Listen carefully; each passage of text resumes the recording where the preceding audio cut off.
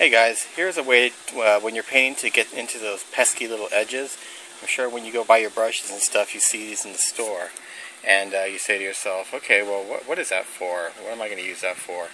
Or that thing just looks like a gimmick. It actually works really well, and it saves you a lot of time, and it does a nice cut on the corners. So let me show you how it's done. First, you need your edger. Second, you're going to need a paint pan, and you're going to want to fill it about so far, because you're going to want to dip this in a special way, and I'll show you in a moment. So first, I'm going to unwrap it. Okay, now here we go. Here's the edger. You see? It's got like a little pad on the bottom, and on the top, it's got these little clips. When you dip it in, you want to pull them up. When you put it on the wall against the surface, you want to have these two leaning against the surface. Make sure they're clean because it will get paint over everything. And here's how you dip it in. You take it, you dip it just the top in. Make sure these are up, and then you take it, put it right against the side. Once again, dip the top, and this is the first time doing this, so you got to get it a little wet first. And then of course, take it up against the side. Now if you can see, the bottom is covered, right, nicely, and these are still nicely protected. So one last time, just since this is the first time, you only have to do this one time once you get this past the first time.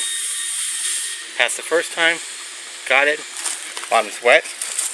I'll show you how it works. So now I've went ahead and put these down, okay? And I'm just going to pick something on the exterior of this house that I'm working on here. Let's try just this edge. There you go. Voila, works great on the inside too. And then check this out. We're doing the bottom here.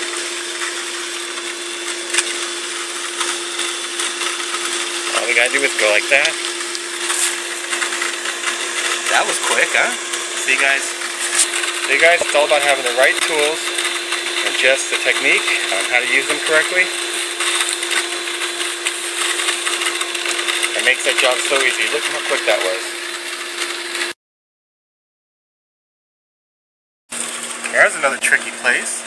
How about the corner of this fence here? Without getting paint on the fence. Brushes are very hard to do that with. But you take your little thing, after you've dipped it back in again, snap it down, make sure that there is no paint on those top parts, and follow it through.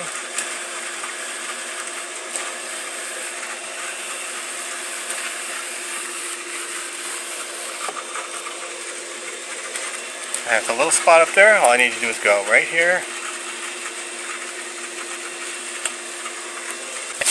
and then down there, and then get the bottom of it more, and look at that. We just cut in that fence in a matter of 10 seconds.